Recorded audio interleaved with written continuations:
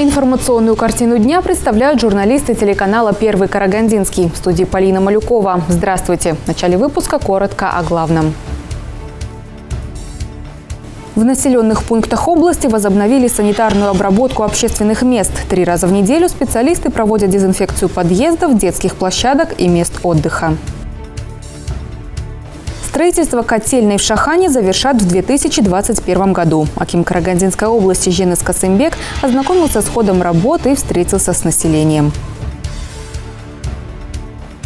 Из года в год показатели смертности от инсульта становятся ниже. В Карагандинской области лишь у 15% больных приступ заканчивается летально.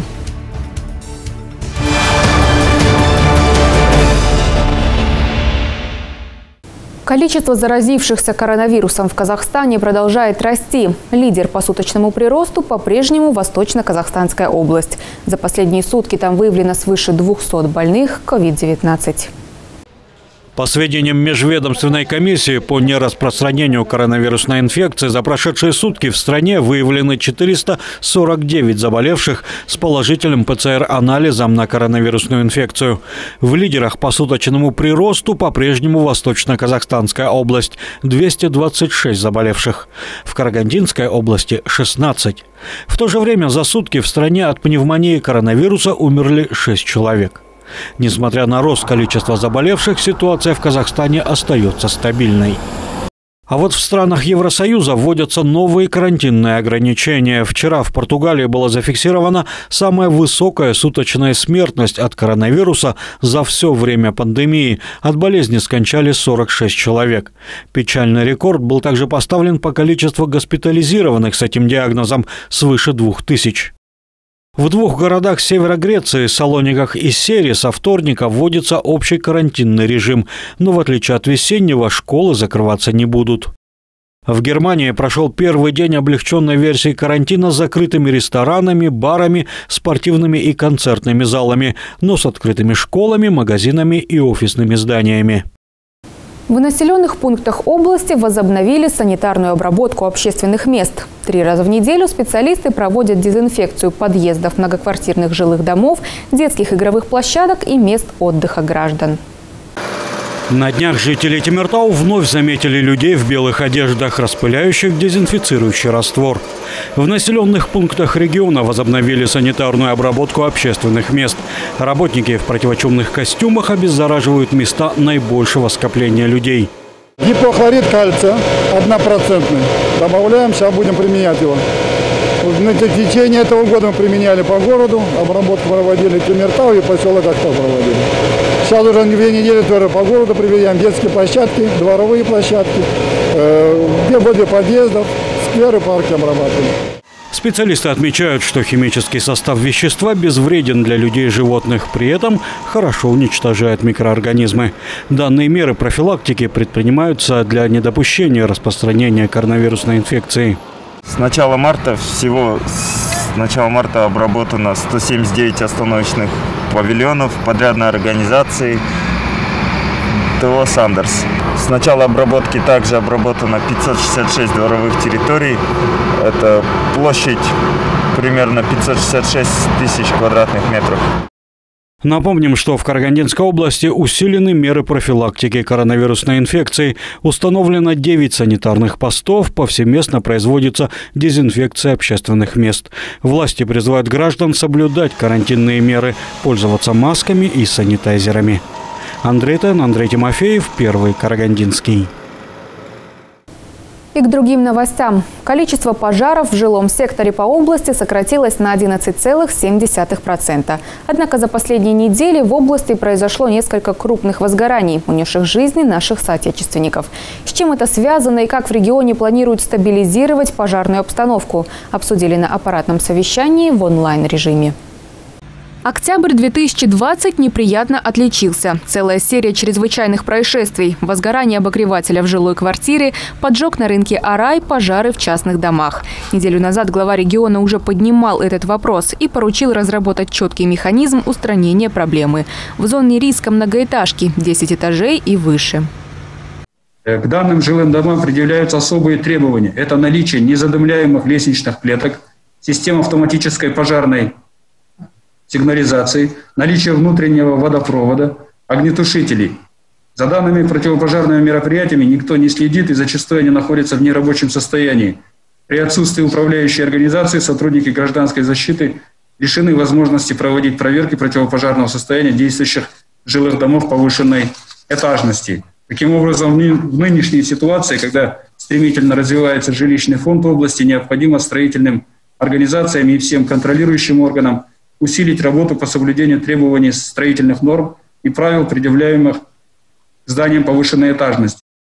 Главный способ предотвратить возгорание – информировать население о правилах техники безопасности. Сотрудники ДЧС провели более 12,5 тысяч подворовых обходов и 262 схода с жителями. Это значит, что почти 40 тысяч карагандинцев теперь будут внимательнее при обращении с электрооборудованием и печным отоплением. Для наибольшего охвата населения агитационная работа в области пожарной безопасности проводится через средства массовой информации. С начала месячника посредством СМИ проведено 254 выступления, проведено 5 брифингов через систему громкой связи, установленной в сельских населенных пунктах, а также на рынках и крупных торговых объектах, вокзалах, проведено 314 радиобесед на противопожарную тематику. Кроме того, информация о мерах пожарной безопасности, а также о правилах эксплуатации печного отопления в ходе подворовых обходов доводится посредством трансляции аудиозаписи с мобильных комплексов оповещения на базе оперативных автомобилей департамента ПЧС. На сегодняшний день в домах социально уязвимых слоев населения установлено 2299 датчиков угарного газа. Однако, как заметил аким области, таких домов в регионе более 7 тысяч, а значит, охватили всего 30% нуждающихся семей. Вовсе не дошла помощь до Шахтинска, Приозерска, Балхаша, Темиртау, Абайского, Жанаркинского и Щецкого районов. Первым руководителям необходимо решить этот вопрос до конца года. Кроме того, акимом городов-районов совместно с департаментом ПЧС, департаментом полиции в течение отопительного периода продолжить проведение совместных рейдов, подворовых обходов жилых домов для разъяснения требований пожарной безопасности. Глава региона Женис Касымбек поручил усилить контроль над соблюдением правил пожарной безопасности и призвал жителей соблюдать меры предосторожности. Отметим, что с начала отопительного сезона при пожарах в регионе погибли 6 человек, 11 пострадали, 6 отравились угарным газом. Полина Малюкова, Андрей Тимофеев, Первый Карагандинский. Строительство котельной в Шахане завершат в 2021 году. Работы начались в июле этого года по программе развития регионов. Аким Карагандинской области Женис Касымбек с рабочей поездкой побывал в Шахане, осмотрел ход строительства котельной и встретился с населением. Тепло в дома шаханцев будет поступать от центральной котельной со следующего отопительного периода. Ее строят по новой энергоэффективной технологии. Это позволит использовать любой сорт угля. Мощность котельной заложена с запасом. По словам специалистов, 35 гигакалорий хватит на весь поселок, и в случае расширения она сможет отапливать и новые дома. Но она состоит из 3 котлов. Здесь технология низкотемпературный кипящий слой. Для Казахстана это довольно-таки новая технология котельной. В принципе, если у нас было раньше послойное сжигание угля, то здесь будет низкокипящий температурный слой. И, в принципе, очень выгодный тариф получается. Сегодня на объекте трудится бригада из 50 человек. Работы идут круглосуточно. Заканчиваем закрывать котельную, здание котельной. Все оборудование уже на проекте. Мы его монтируем в ближайшие недели-две осталось замонтировать оборудование. И закрываем цех, всю котельную дверями, окнами. И начинаем обвязывать котлы в закрытом помещении. На следующий год уходит только теплотрасса, и благоустройство этого объекта. В самом поселке уже прокладывают внутриквартальные сети. Женису Касымбеку доложили, что работы идут по плану. Кроме этого, аким области побывал и на других объектах в поселке. В частности, осмотрел пустующее двухэтажное здание, которое сегодня можно использовать, например, как образовательный объект. Далее глава региона встретился с жителями, которые подняли самые наболевшие вопросы поселка. Рассказали, что дом престарелых нуждается в ремонте, есть пустующие здания, из которых можно было бы сделать детские сады или образовательные центры. Нет спортивных объектов, где можно было бы заниматься в зимнее время. Также недостаточно тренеров. Нет начальника поселкового отдела полиции. В частном секторе слабый интернет. Требует замены система канализации. Спасибо вам большое. Я сам хотел с вами встретиться, потому что много приходит сохранно различных вопросов, проблем хватает. Сегодня своими глазами убедился, что вопрос котельной, теплообеспечения, он очень важный, насущный. Мы сейчас формируем бюджет следующего года, я хотел просто сам увидеть, пройтись, убедиться, что это важно. Аким постоянно доказывает, что это так, но все 18 акимов говорят, что у них есть суперважные вопросы. Действительно, это насущно. Вопросы по спорту все правильные, все вопросы связаны с поликлиникой, больницами, домом престарелых. Абсолютно все это важно и надо делать было еще вчера и сегодня. Исходя из возможностей бюджета, будем ускоряться. Хорошо? Спасибо. По пастбищу тоже постараемся максимально в пользу жителей поселка решить этот вопрос. В завершении встречи глава области пожелал шаханцам беречь свое здоровье, следуя всем санитарным правилам. Андрей Тимофеев, Первый Карагандинский. В Карагандинской области идет активное строительство объектов возобновляемых источников энергии. В регионе работают 4 солнечных электростанции. В августе 2021 года планируют запустить еще одну близ микрорайона Канерат.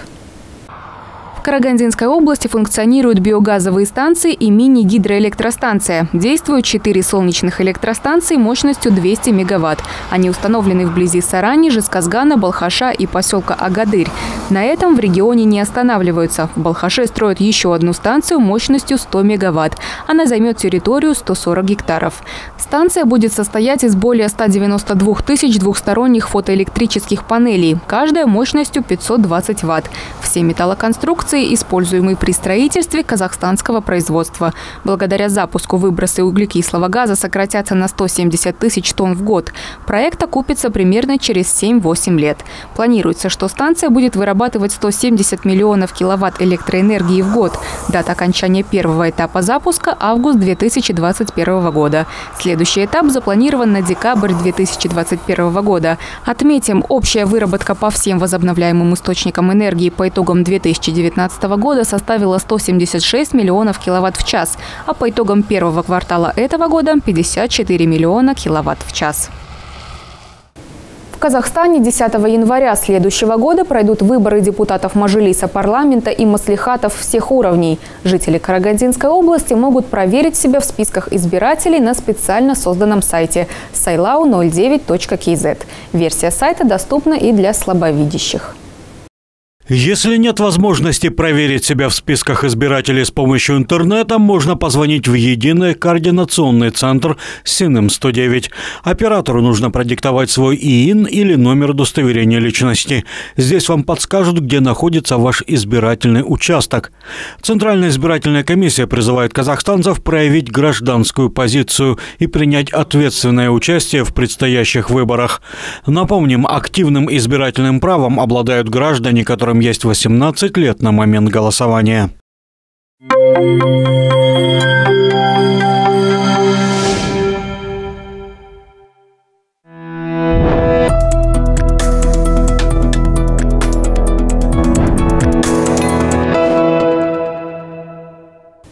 Для 15% пациентов с инсультом приступ завершился летальным исходом. Из года в год показатели смертности от этого заболевания в Карагандинской области становятся все ниже. О профилактике, диагностике, а также актуальных проблемах лечения рассказал главный невролог Управления здравоохранения. По словам медиков, инсульт в регионе не молодеет. Большинство пациентов старше 60 лет. Есть случаи среди людей среднего возраста, но это скорее исключение из правил. Причинами здесь становятся аномалии – артериовенозные мальформации или аневризмы. Вот вы пришли в кабинет до врачебного контроля, жалуетесь, допустим, вот у вас болит голова, к примеру. Вот вы пришли, вас померили давление, посмотрели, давление повышенное. Следующий этап – это взятие анализов. биохимических. Это холестерин, это липидограмма, это сахар. Ну, те анализы, которые позволят оценить, есть ли нарушение липидного обмена или нет. То есть, если у вас гиперхолестеринемия, это риск развития раннего атеросклероза. Если у вас артериальная гипертония, она является на первом месте по развитию факторов, то есть она является фактором риска очень высоким, потому что инсульт, он сам по себе не возникает. Это осложнение.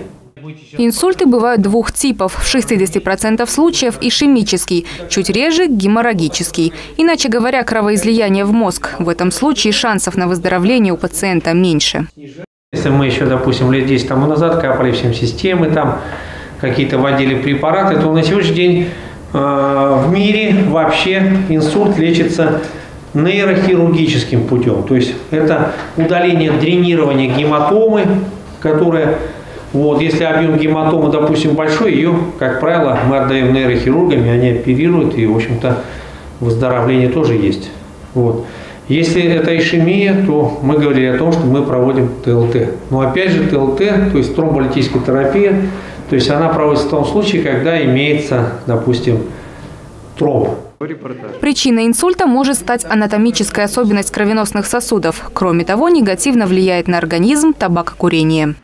Современные технологии позволяют эффективно лечить заболевания и производить быструю реанимацию. В Карагандинской области действует 6 инсультных центров. В клинике имени Макажанова и Гиппократе, больнице номер 1 Майкудука, а также в Темиртау, Балхаше и Жезказгане. Полина Малюкова, Владимир Эндерс, Андрей Тимофеев, Первый Карагандинский. Перевод вооружения и военной техники на завершающем этапе. В военных частях Карагандинского и Приозерского гарнизонов завершены организационные работы по подготовке вооружения и военной техники на зимний период эксплуатации. Первый заместитель министра обороны, начальник генерального штаба утвердил план проверки укомплектованности вооружения и военной техники на зимний период. В военных частях Карагандинского и Приозерского гарнизонов они прошли с 19 по 30 октября. Комиссия Генштаба провела целый ряд мероприятий. Заменили топливо, охлаждающие жидкости, а также фильтрующие элементы и изношенные резинотехнические изделия. Исследовали качество смазочных работ, исправность и работоспособность освещения, сигнализации и средств связи. Убедились в наличии и исправности средств пожаротушения. Согласно приказу министра обороны Республики Казахстан, в вооруженных силах с 10 сентября по 15 октября текущего года проведены мероприятия по переводу вооружения и военной техники на зимний период эксплуатации.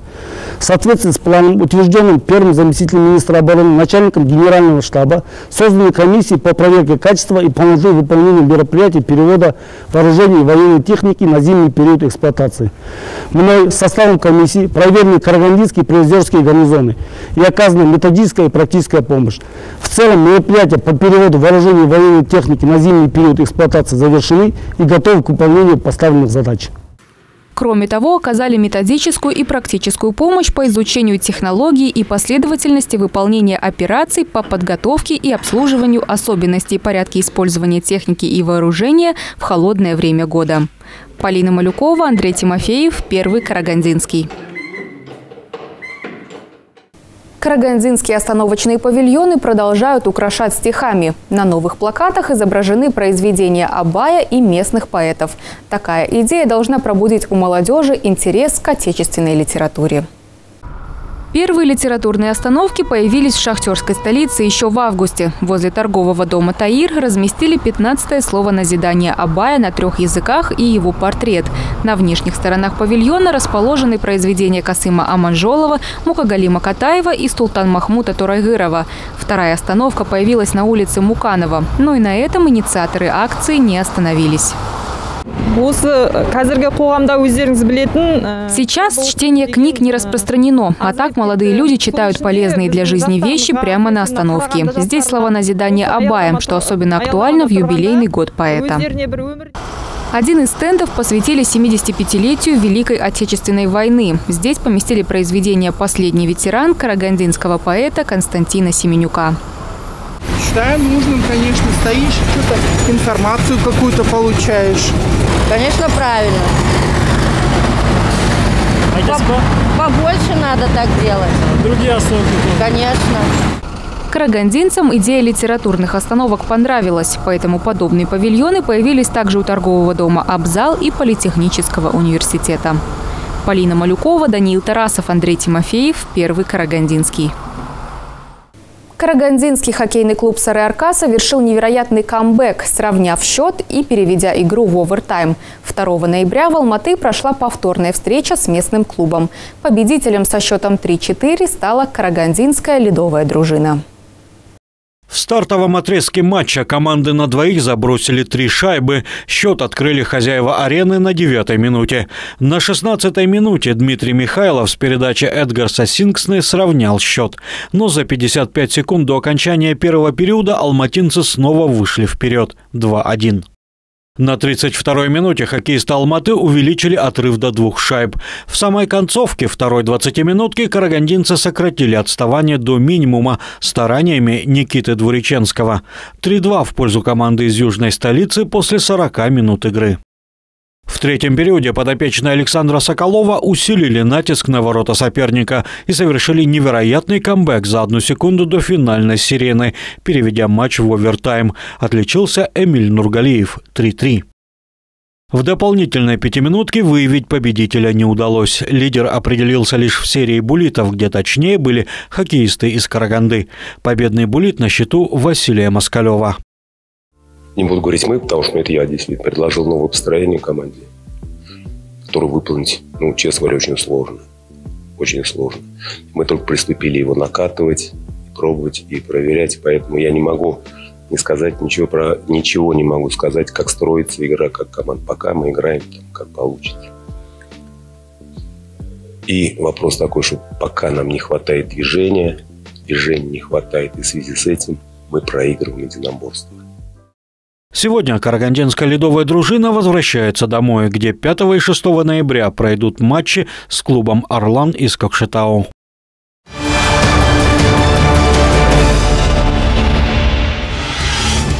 На этом наш выпуск подошел к концу. Если у вас есть интересная информация, обязательно делитесь ею с нами. Телефон службы новостей 420649. Берегите себя, носите маски и сохраняйте дистанцию. Но мы будем и дальше держать вас в курсе всех актуальных событий. До встречи в эфире.